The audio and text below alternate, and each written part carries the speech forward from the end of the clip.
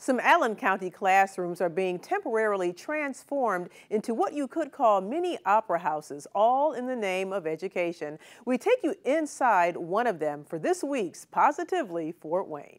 Hello, it's time for opera. We'll sing and act and dance with you. It's pretty fun. Stories in opera. It feels like we're at a concert.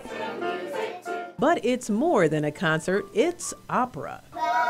You're right, we are singing while we're talking. Twice a week during the school year, Heartland Sings brings opera to the classrooms of local first graders. Exploring mountains. My favorite part is singing and dancing and learning about different new words. Like recitative. Recitative. Let's say it again. It's called the Arts Integrated Residency Program.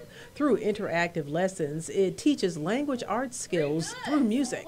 We caught up with the class at Southwick Elementary. We're visiting Mount Tartee. We came here to explore and learn. We actually start in the first half of the year teaching lessons and actually working with their language acquisition skills and their literacy to build those skills to give them the tools to be able to create the opera by the second half of the year. So not only are they learning language arts, but then they're exposed to a genre of the arts that they would never be exposed to at any other time.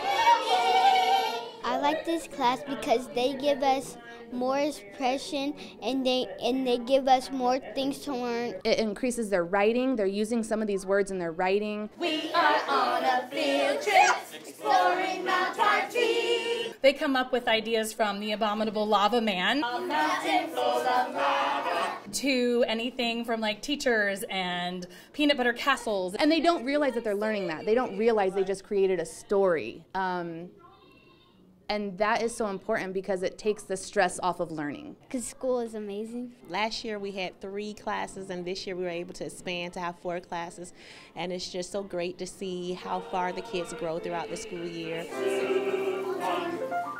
Southwick was our pilot school, so this is our second year here. We're also at Adams Elementary at Fort Wayne Community Schools, and we've also been fortunate to add Washington Elementary and Fort Wayne Community Schools this year. So now we have 8 total first grade classes, and God willing, we will expand to even more next year. Heartland's Arts Integrated Residency Program, striking a chord that is positively Fort Wayne. Each class performs its own opera at the end of the school year. We have more on Heartland's Arts Integrated Program in this story on Wayne.com. A look at this morning's top stories when First News returns.